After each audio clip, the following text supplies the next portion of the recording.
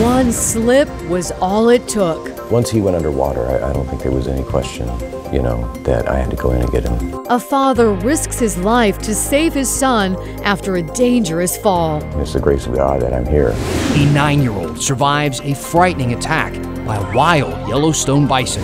And why people in Scappoose fear their famous 50-foot candle could be the next Oregon icon swept out by development.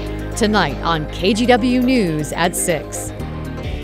Good evening. This is not necessarily a bad problem, but we've heard from viewers confused about getting unexpected checks in the mail.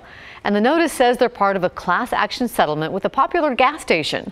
KGW investigator Kristen Severance is here to verify whether these checks are legit.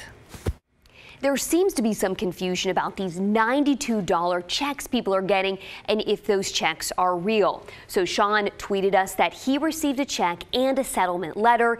He Googled it and saw that it was related to the Arco gas station and wanted us to verify it before he deposited the check. So we can verify this is all part of a massive class action lawsuit. According to the suit, millions of Oregonians were overcharged at BP-owned Arco and AMPM gas stations between 2011 and 2013. Bank records show more than 2 million customers were charged a 35-cent fee when using their debit card, but the fee was not advertised at the pump. So how many times are we talking? Well, records show that the company charged this 13,000 times a day, even after the lawsuit was filed. The class action was filed against BP in 2011 under Oregon's Unlawful Trade Practices Act. It went to trial in 2014, and after appeals, the verdict against BP was upheld. So what does this mean for you, the consumer? Well, the good news is you will be getting 2 different checks, each for around $92. What do? Nothing. The 1.7 million Oregonians impacted by this have already filled out claim forms. So there's no form to fill out, there's no website to go to. You just wait for your check to arrive and you can deposit it. So we can verify that yes, the BP settlement checks arriving in your mailbox are legitimate. Back to you. I hope I get one. We're all hoping. If there's something you'd like KGW to verify, just send us an email at verify@kgw.com. Just to know he's my hero and he jumped after me shows how much he loves me. Now to his son, grateful for his dad's bravery after he jumped in a rocky waterfall to try and save his life. For the Vancouver family, a relaxing Sunday on the East Fork of the Lewis River took a dangerous turn. Robert Brown jumped into Lucia Falls to rescue his son after he fell in. Today he's bruised and beaten, but both of them are alive. KGW's Morgan Romero is live for us right now at Peace Health Southwest Medical Center, where Brown was recovering up until a couple of hours ago. Morgan, quite a story. Yeah, you guys, good news. I found out a little bit ago Robert was released from the trauma unit here and is back home settling in with his family. Looking back on it all, he says he would do it all over again. Meanwhile, his family is so grateful for his bravery and his heroism. It looks calm, doesn't it? Until one little slip. It seemed really fast, like it was like 5 or 10 seconds long, the whole thing. Sends you toppling down these rapids. When I was going down, I tried to grab onto some rocks, but I couldn't because it was covered in moss and algae and stuff. As he started to come near me, then it's like, okay, I should just be able to reach out and grab him, but he just kept getting further away. Robert Brown says he realized he had to jump in to rescue his son Michael. It's a split-second decision. Right before this waterfall. Once he went underwater, I don't think there was any question, that I had to go in and get him, to do whatever I could to save him. There wasn't any question because of his love for his son. But Robert couldn't reach Michael, and they both went over the rocky falls. Robert head first. His wife Amy, holding their infant, held her breath as she watched from a ledge. I go into kind of like an emergency calm state. Michael swam to shore with just a bruised elbow and headache. The tables could have been turned. He could be like me sitting here. Robert struggled to get out, blood dripping down his face. And his head's hanging down, and I said to someone up there, he's not okay. He's not okay. People ran to the lower pool to help him out. The Browns say paramedics got there quickly and rushed him to Peace Health Southwest Medical Center. It's the grace of God that I'm here. Robert fractured his neck and damaged ligaments. He also tore his carotid artery. I'm that close from being unconscious underwater, from, death, and who knows what could have happened to him as well. It's an absolute miracle that he made it out, and it looks so handsome today. So I will look at those scars proudly, knowing that I married the most amazing man. Scars, forever showing the power of a father's love for his son. Just to know he's my hero and he jumped after me. I mean, shows how much he loves me. The Browns learned another powerful lesson that day, one they want everyone to hear. Listen, we're not invincible, and be very careful playing, hiking, hanging out around water. It's a very powerful force, even if it looks safe. The family set up a GoFundMe to help pay for medical bills they're racking up. We have a link to that in the news link section on KGW.com or on our KGW News app. Guys, back to you. Way to go, Dad. Morgan, thank you. Hopefully he has a speedy recovery. Now to a disturbing story out of Hillsborough. The owner of a boxing academy is facing sex abuse charges. Deputies say this man acted inappropriately with 2 underage girls, and now they fear that there could be more alleged victims out there. KGW's Mike Benner, live for us in Hillsborough with the details. Mike. Well, nobody at Marshall Masters Academy wanted to go on camera. In fact, they said no comment. But the arrest of Kaiwi Amina is certainly top of mind. Late this afternoon, we noticed that both his picture and bio were removed from the Academy website. Now, I want you to take a look at a picture of the 27-year-old Amina. This is his booking photo. He was arrested on 2 counts of sex abuse in the 3rd degree. Amina owns Marshall Masters Academy in Hillsborough.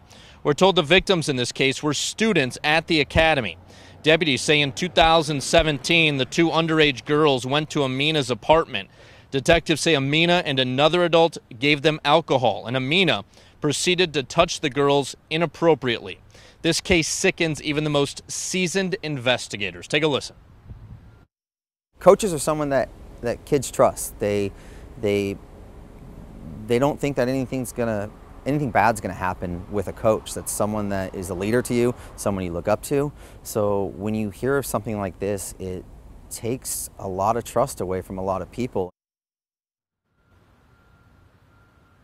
Now, the big fear for detectives is that there are more victims who have not yet come forward.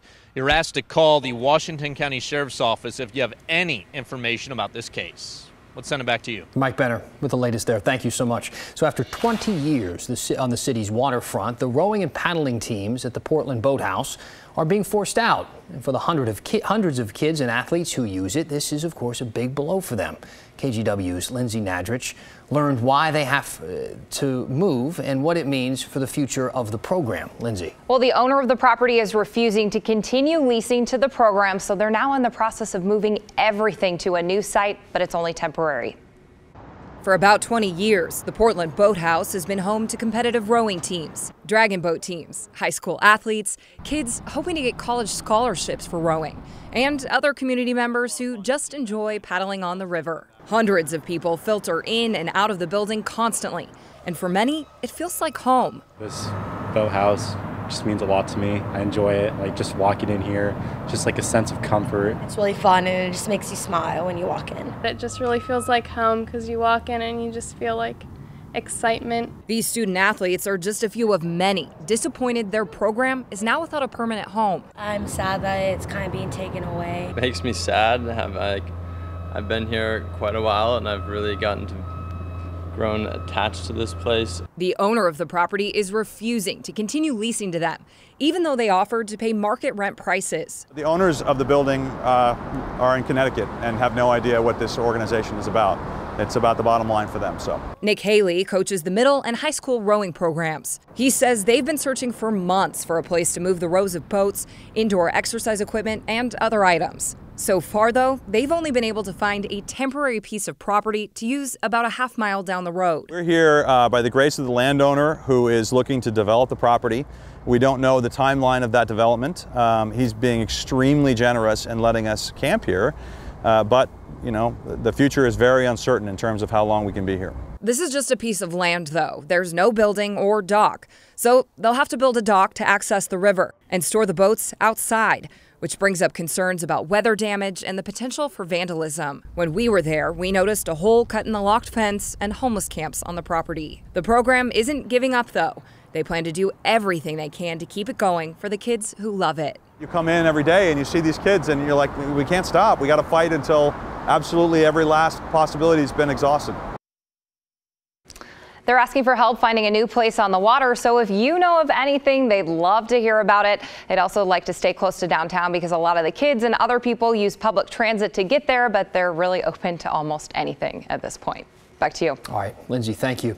So there have already been more than 1,000 fires in Washington this year, despite a wetter than average July. But now we're entering what typically is the hottest and driest time of the year, and a growing number of fires are popping up in the western part of the state, even though the perception may be that most fires happen in central and eastern Washington. Fires in the west may be more rare, but often more devastating because trees that grow there aren't as well adapted to dealing with fires. We have quite the opposite in Oregon. KGW's Devin Haskins joins us now. So it is a little late in the fire season, but these parks are saying that they're going to take some precautions. They have some steps in place. Yeah, and they're banning campfires at 3 campgrounds in the gorge. All 3 in the gorge east of Multnomah Falls. There's Ainsworth, Memaloose, and Viento. The ban means no open flame campfires or charcoal barbecues. Gas grills and gas lanterns, they're still allowed. In the last 24 hours in Oregon has had 25 new fires totaling 2,500 acres. Now just feet away at Brooke Hancock's site at Ainsworth, a reminder of the Eagle Creek fire. She and her wife are there camping to celebrate a birthday. They had a fire yesterday. Would have loved to have had another one today. It smells good. You hear it crackling, you see it. It's mesmerizing to watch it. It just speaks outdoors. Camping, campfires, and dogs probably is what, camping is all about for us to relax and kind of get off the grid a little bit. I think a lot of us can agree with that. Looking at a 10-year average, Oregon typically sees about 132,000 acres burned year to date. Right now, we're less than 4,000. The ban will lift once conditions improve. The fire season usually goes until mid-September.